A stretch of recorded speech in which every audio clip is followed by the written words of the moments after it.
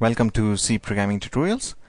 This is a production of YouTube channel Learnorama and the Facebook page Awesome C Programming Tutorials in High Def. If you haven't subscribed to the channel, I would recommend that you do so, and if you haven't become the fan of the page, I would recommend that you do so as well. In this tutorial, we are learning about how to pass arrays as parameters to a function.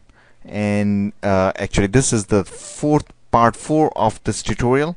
If you haven't watched the first 3 parts, I would recommend that you do so. The link to the first part should be on the screen at this point.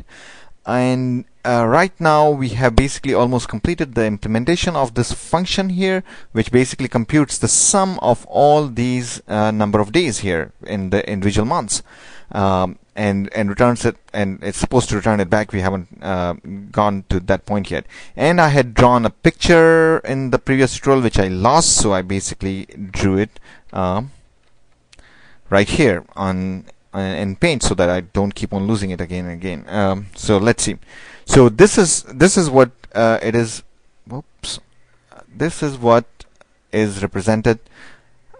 This is the representation of this array here, days, which was declared right here in our in this function, and this has 12 elements starting from 0 to 11, indexed from 0 to 11. And this is the reason it has 12 elements, we know, is because it is being it's getting its values from n days, this array itself, which has been declared as element with array with 12 elements.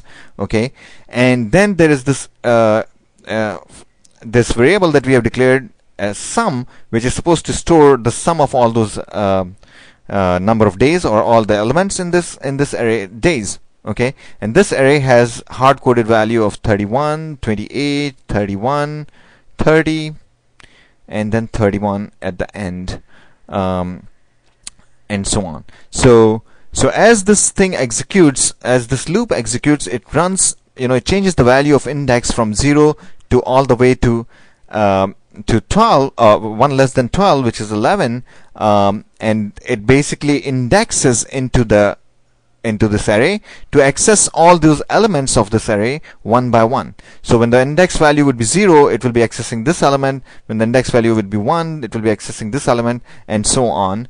And this statement is the same as let me write this statement right here. Sum is equal to sum plus days of index. Okay, this is the same statement as this, and what it says is basically add the current value of sum to this element, which is basically indexed by this variable index, okay, for different values of index, and keep adding them and then storing them back into the sum so that it can be used for the next iteration of this for loop. Okay, so one important thing that we have done is basically we have initialized sum to 0. This is critically important. Otherwise, first time when this statement will be executed, the value of sum is not guaranteed to be 0, okay, in the beginning.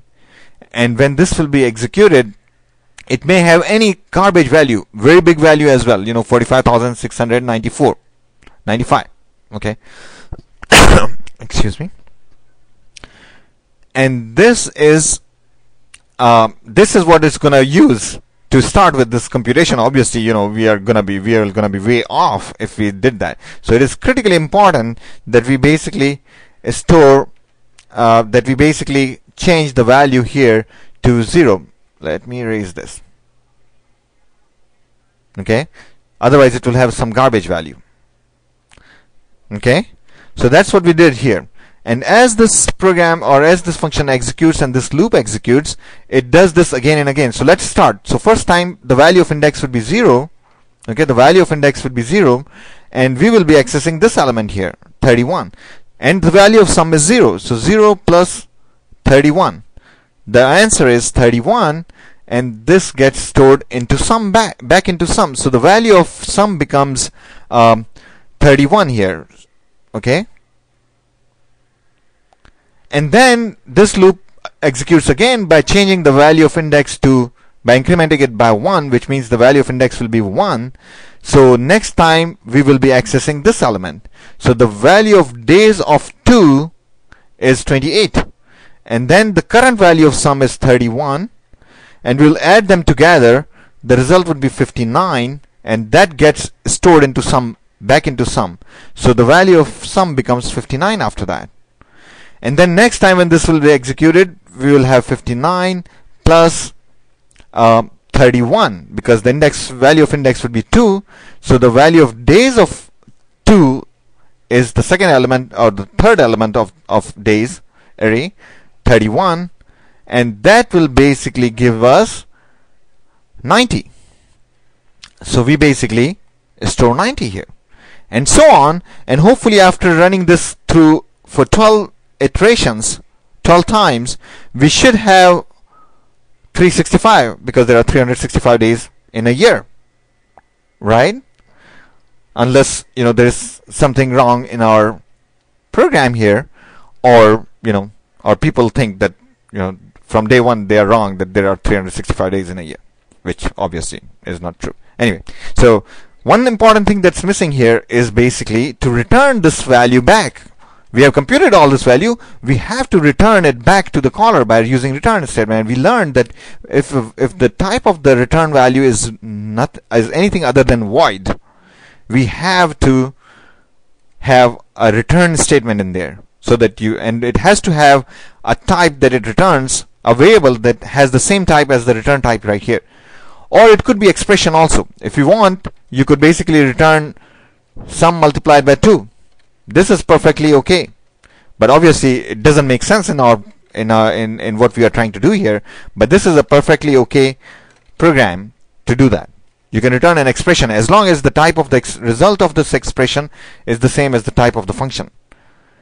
And then this will be stored when this will be called here. The value returned will be stored into this variable n days in year, and then we'll be storing this printing this value out in this message. So let's try it out. How do you run this program? Press F9, and then I have it already running here. So F9, F9, and here we go.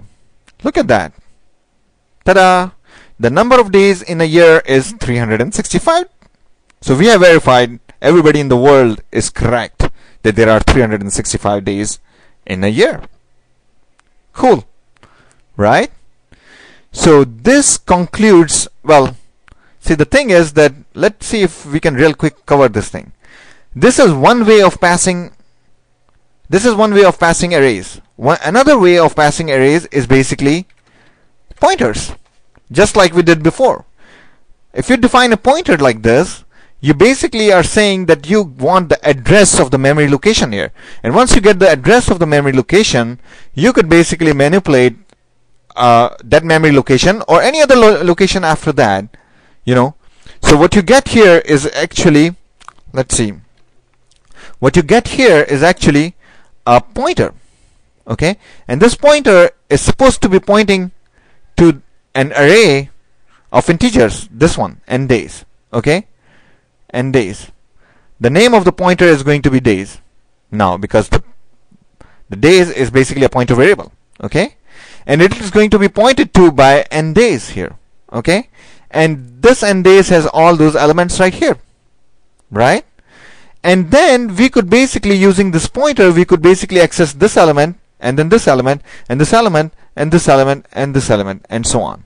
Okay, and we learned in our previous tutorial that you could use pointers like this also, just like you can treat pointers just like an array.